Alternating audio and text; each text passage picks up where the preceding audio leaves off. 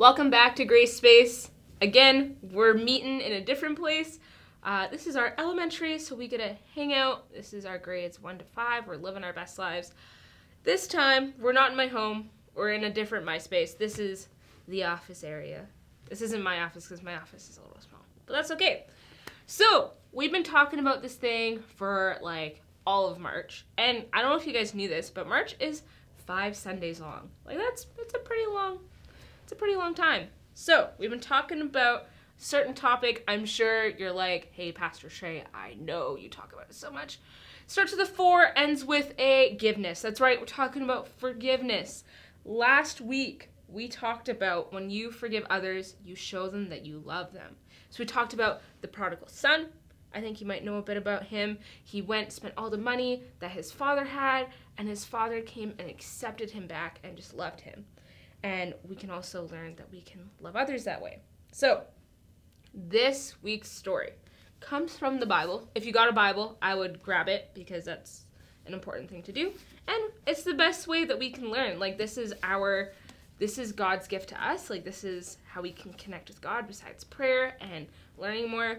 Bible is so good to read. If you can't read, ask a parent or a family member to read for you or read to you. It's pretty great. All right, so we're going to open it up to Matthew 19. Well, I'm wrong. 19, Matthew 18. Here we go. All right, 21 to 35. The story is called The Unforgiving Servant. All right, so you got your Bible. I got my Bible. Let's do this.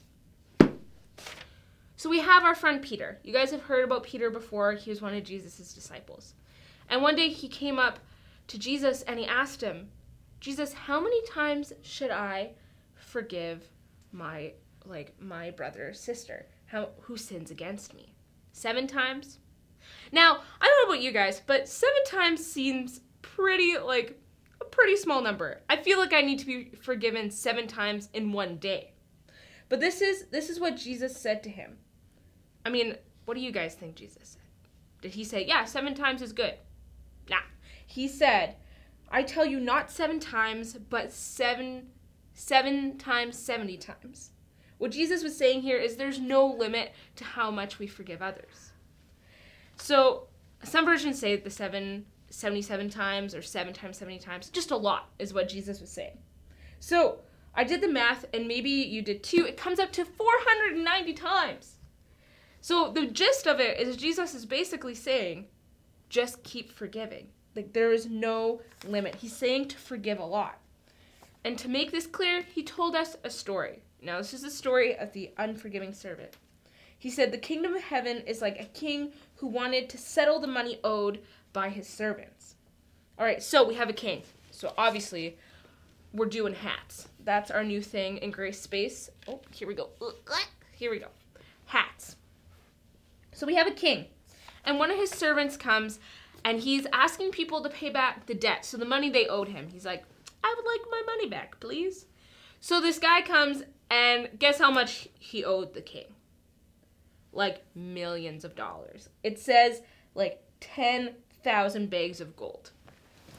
That's probably, I feel like this is enough. This could be probably like 10 of these. That's a lot. That's a lot of gold. So he owed the king 10,000 bags of gold. It's wild. But the guy he begged the king. He said, I need you to be patient. I can't pay it back.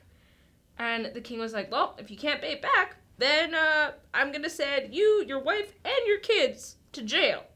And I'm going to sell you guys, and you're going to be servants. And, like, that would be horrible. He couldn't pay back the money, so he had to beg. He was like, well, he didn't want his family to be sold. That would be absolutely horrible. So he begged him to be patient with him, saying he would pay back every cent. That's a lot of cents. Like, that's a lot of money. So guess what the king did? What do you think the king did? He didn't sell his family. He didn't send him to jail. He got rid of the servant's debt. Every single cent. That's like $1 million today. That's so much money. And he had pity for the man that he didn't have to pay any of it. So how would you feel as the servant if you had to owe someone so much money? You would feel pretty good, hey? You would probably want to help others out because you were helped out. But that's not the case here. The servant wasn't I don't know if I would say he's a great guy. Like, he must have felt pretty happy. I would feel, ooh, confetti. I would feel pretty happy if my debt was paid. So, instead of loving others and being kind to others, just like the king was kind to him, he turned around, he went straight to another servant's house, knocked on his door, and he said, hey, you owe me 1,000 gold. I need it right now. That's like maybe 1.1% of the money that he owed the king. And he ordered this guy, he picked him up, he was very rough with him and demanding that the servant pay him back the few thousand he owed him. That's pretty rude. He was forgiven his debt, but he didn't forgive the small debt someone had towards him. So it says this in the Bible. His fellow servant fell to his knees and begged him, just like he begged the king, be patient with me and I'll pay it back. But he refused. Instead, he went off and had the man thrown in prison. Huh? He got so mad that he threw the guy into prison, and he was just that wasn't great. So when the other servants saw what happened, the people around him, they were outraged. I feel like I would be pretty outraged too, and went and told their king, everything that had happened. And the other servant begged him, just like the first servant did, to the king, but he had no mercy or kindness to forgive his fellow servant. Just straight up rude, so mean. How do you think the king felt when he found out what happened with the servant that he forgave such a big debt? He was so upset. He probably, honestly, he wasn't scared, he wasn't happy, he would be, there we go. He was mad, he was so mad. So, this, again, in the Bible it says, I canceled all the debt of yours because you begged me to. Shouldn't you have mercy on your fellow servant, just as I had on you? In anger, the king handed him over to the jailers to be tortured until he should pay back all he owed. So, the king gave the servant back all that debt. He said, all that debt that you owe me, you have to pay it back. Jesus said he wants us to forgive those who have gone against us because we have been forgiven by God. And it would make him so sad that we do not forgive others. Just like the servant didn't forgive the other servant, God wants us to forgive those who sin against us or have done things that aren't that great to us.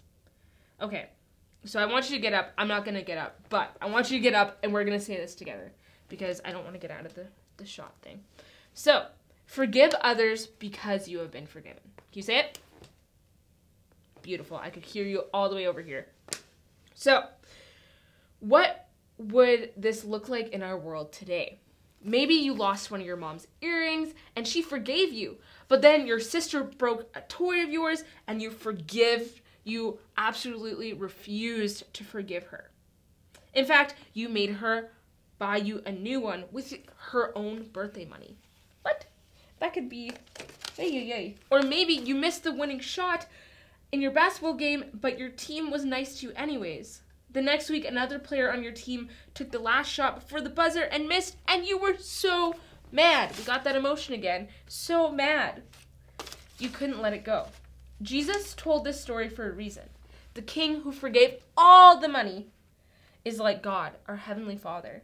He always forgives us, even when we mess up big time. That's why we should forgive others as we have been forgiven. Can you say it with me? Forgive others as we have been forgiven. So we all mess up, but God has forgiven us. And because he forgives, when someone asks you for forgiveness, what should we do? Should we forgive them?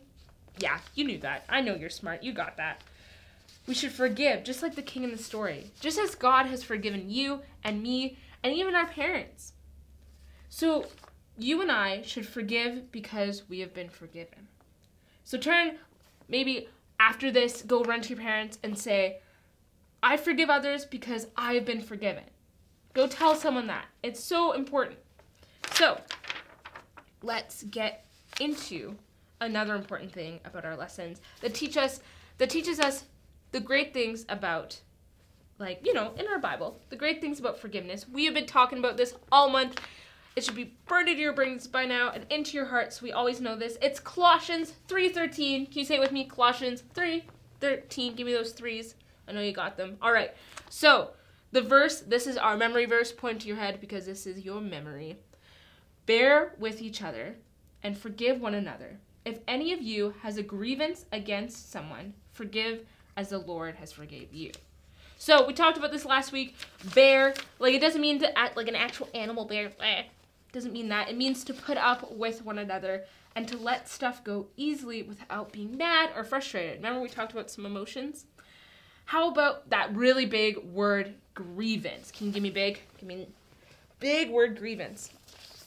We talked about this before when we've met together, and it means a problem or when someone hurts you or makes you mad. So what does this verse say about how God wants to forgive us? He wants us to forgive like he forgives us. All right, so we're going to play a little bit of a game. We got our forgiveness up in here. We've done this a few times. We got the dice. I need you to stand up on your feet. We're going to say this verse together. Whatever the dice lands on is how we're going to say it. Okay, so we got 1. We're going to do a tongue out. 2, we're going to stretch our cheeks. And 3, we'll do it upside down. 4, we're going to do it like we're underwater. And if we get 5, we're going to act like we're squishing grapes. Number 6, we'll do it without moving a tongue. That sounds kind of funny. All right, ready? Are you ready? What do you think the number is going to be? Call it out. We got 1. Okay, tongue out. We'll say it together. Bear with each other and forgive one another. If any of you has a grievance against someone, forgive as the Lord has forgave you. Okay, one more time so we have it right in our brain and right in our heart. Are you ready? Are you ready? Here we go. What number do you think it is? 6. We're going to do it without moving our tongue. All right, we got this. Okay, you got this? Your tongue, it's not going to move. Bear each other and forgive one another. If any of you has a grievance against someone, forgive as the Lord has forgiven you. Colossians 3:13. I feel like we won't be forgetting this. This is going to be a fun game, and we'll do it as our weeks come. All right, now, let's talk about some questions. I got some questions for you. I'm going to challenge you a bit on this. We're going to talk more about forgiveness and about our story. So, why do we forgive? What do you think? Why do you think we forgive? Because the person deserves it? Because they ask us to? No, the reason why we forgive is we forgive others because we have been forgiven, right? You got that. Like I said, you're super smart. Okay, why do you think the servant refused to forgive after he had just been forgiven? Now, I don't really know what that would have been. Maybe he just felt really high and mighty and like his ego was puffed up and he felt free. I'm not too sure. What do you think? Why do you think he did that? Another question for you. Why do you think it's hard for you to forgive, even knowing that God forgives you every time you do something wrong? Now, sometimes it's hard because maybe we just have so many emotions because we're mad. Maybe we're just really sad that someone had hurt us so badly that we just don't know if we can forgive them. So why does it sometimes feel easier to stay mad when someone does or says something that hurts us? That's called keeping a grudge. If we keep a grudge for so long, why is it so much easier to keep that instead of talking to someone? If we do choose to stay mad, what might happen? Now, there's a lot of scenarios. We might keep those emotions in and then they burst out.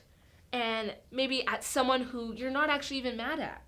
So that's why we want to forgive others, because God wants us to forgive others so we don't keep it and it doesn't weigh us down, right? Because God loves us and he wants us to forgive as we have been forgiven. So how does knowing that God forgives you every time help you choose to forgive others when you'd rather stay mad or want to get even. Now, for me, I know that God has forgiven me. I know I have to remind myself a lot that God loves everyone, and God loves those, even those who are against me and who might not be that great in my life. But how does knowing that God forgives you every time help you choose to forgive others? Because I know I don't do great things all the time either, but I know that God loves me and he wants me to show that love to others by forgiving them.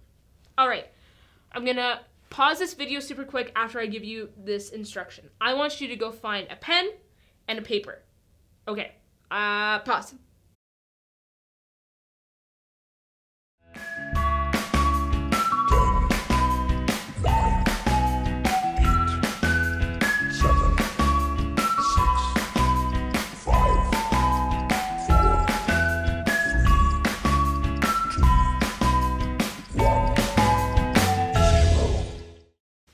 Welcome back. Okay, so you have your paper, you have maybe a pen, pencil, marker.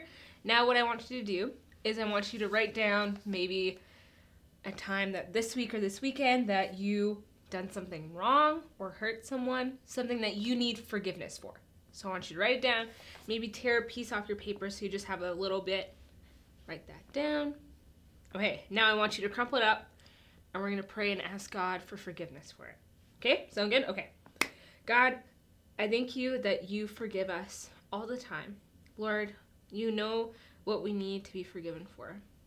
Thank you for your love. Please forgive us. In your name, amen. Okay.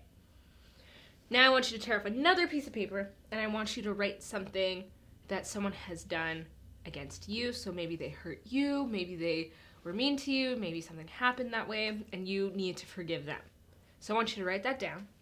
I want you to crumple it up, put it in your hand, and let's pray and ask God to help us to forgive others. Lord God, I thank you so much for your love for us. God, I pray that you are helping. Will you please help us forgive those who have done wrong against us? Thank you for your love and that we can love others this way. In your name, amen. Awesome. It's not easy. It's really not easy to forgive. But it gets easier when we remember something really important. And we've been talking about this whole time. We forgive because God forgave us first. When we mess up and tell God we're sorry, like we did, he will forgive us. Always. And because of that, we should give forgiveness to others too. Isn't that crazy? So, I want you to say it with me. Forgive others because you have been forgiven. Can you say it? Forgive others because you have been forgiven. All right. We definitely can't we can't give forgiveness on our own. Like, it's really hard to do sometimes. So I want you to think about that thing we just did with the paper and know that you can pray to God and you can ask him to help you to forgive others, and you can say sorry to him and ask him to forgive you when you do things that aren't super great. So God loves you. You are loved. I'm so happy that we have been able to have this time together, and we will have our last lesson on forgiveness next week, and we will see you then. Bye, guys.